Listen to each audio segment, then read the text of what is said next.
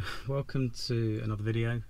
This is an attempt to show you the difference between the standard stereo in a T5 against one that's been amplified, and then if all goes well I'll do a third comparison, which is adding the subwoofer as well.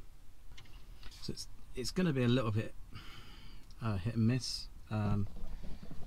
What we have, I've got a sound meter there, as you can see it's going up and down with me speaking. Currently I've got the stereo and it is just using the amplifier within the stereo going to the speakers in the door. So I've just downloaded some free music, so don't judge me on the choice of music, I just wanted something that was royalty free. But what I'm going to do, I'll turn this up until it's perhaps the volume's in line with the end of the pause button there, and we can then look to see how loud it is on the decibel meter. And I don't know whether the microphone will pick up the difference in quality, but hopefully it will.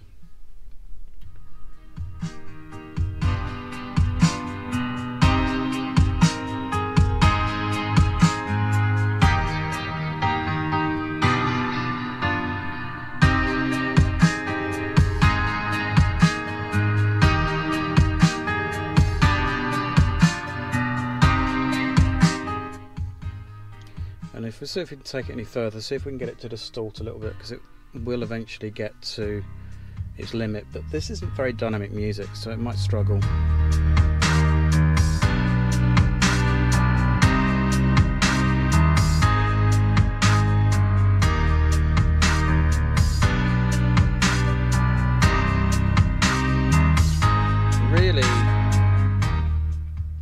So really where I had it is about the limit it will go to. Beyond that it does start to distort.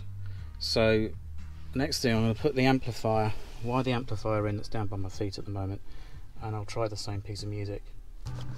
So without a subwoofer installed, you have it to the full range. If you move it to the side, it takes some of the low frequencies away from the door speakers. You can adjust the gain on here. This is for the front, that's for the rear. There's no rear speakers actually installed, or no speaker wiring, so it's just this one we're talking about here. We've got the volume at a certain level, as you can see. You can actually increase the volume and decrease the volume. It's the amount of gain you get. So if I just turn it up to full,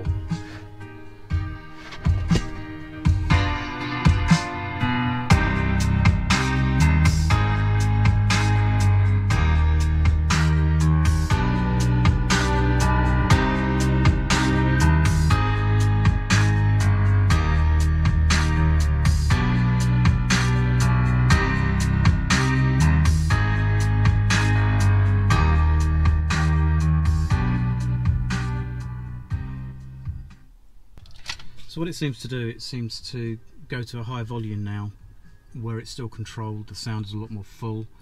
There's certainly a lot more thump, if that's the right word, from the bass speakers. The harshness has gone off the treble as well. So overall it's a decent improvement. As I said in other videos, this is never going to be a route to give you really top-notch quality. It's a case of enhancing and improving a stock stereo, so that you just have a better sound from something that looks like it should be fitted in the first place, rather than an aftermarket unit. So the next thing, I need to wire the subwoofer in, and we'll do another sound test and see if we can hear the difference on that. Right, so I've taken off the panel that goes in on the front of the bed, and I've slid in the subwoofer down there. And as you notice, the cables go in through that aperture, and it goes behind all of these cabinets here and comes out down here.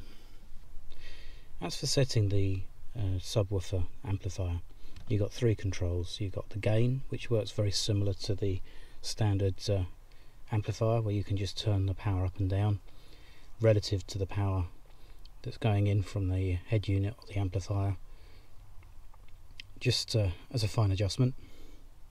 You got an additional bass boost, and you got the low pass filter as well. Now I've set the low pass filter to as high as possible because the main amplifier limits the frequencies that comes to this amplifier, I think, to less than 80 Hertz. So this will only be receiving information that's less than 80 Hertz anyway. So I need to play around with the gain and the bass boost just to get the sweet spot. But where I'm going to mount this, underneath the seat here, there's a great place down there. I'm just going to use some double-sided sticky tape, I think, to hold that in place. And then what I need to do, the cable that runs across here, I need to just put that underneath this matting and also conceal this up behind the center console here. But there's a nice space behind to do that. So the hardest part is probably going to be getting these through underneath the carpet. On the back of the amplifier, I switched that over so it's got the filter on it. So it's not going to be putting all of the low frequencies to the door speakers now. It will do it to the subwoofer. What you do get with the subwoofer, you get a volume control. So you can set it in a similar way to the amplifier. You can increase and decrease on the amplifier itself how much gain you have, and then you can fine tune it with this while you're driving. So let's get the same piece of music on and see what it sounds like. So a little bit about decibels and what the test I've done actually means. So for every 3 decibels increase, it doubles the sound intensity.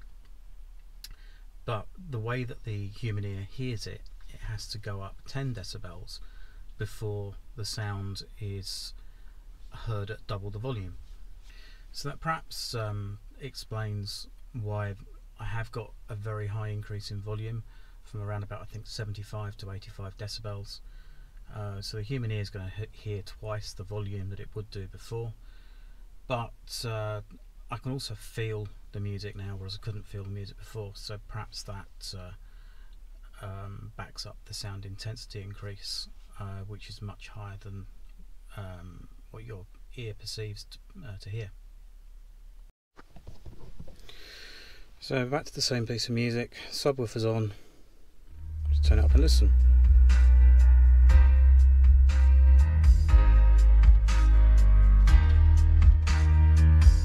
Turn the sub down a little bit.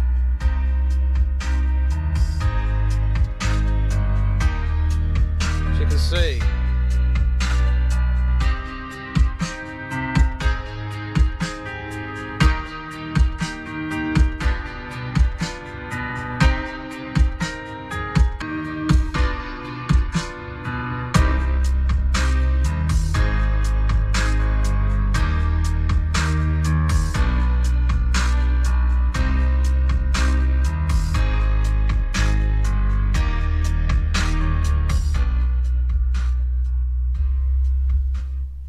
I don't know if it's come across on the video or not. I think with the quality of microphone, etc. that I have, it probably hasn't. But wow, that, I can't explain the difference between the two. One is a little bit thin and weedy and it loses control, not particularly high volume, doesn't sound great. Then you add the amplifier in and it really gives it a lot more body and a lot more control, up to definitely a higher listening volume. And then you add the subwoofer with the subwoofer amplifier and it just takes a lot of the work away from the other speakers and just produces a really nice, not necessarily really deep bass sound, but it's certainly a much more weighty sound. You can actually feel it inside you as well. And this is just a modest budget. The door speakers, I think I paid about £150 for. The subwoofer, again another 100, probably another 30 or 40 for the box that I made. And I think the one amplifier was 120, the other one's about 80, so it's £200 worth of amplifiers. So it's not a fortune and not really that hard to fit either, so I'm really happy with it. So if you like this video, please subscribe to the channel, Also like, share and comment. Thank you for watching.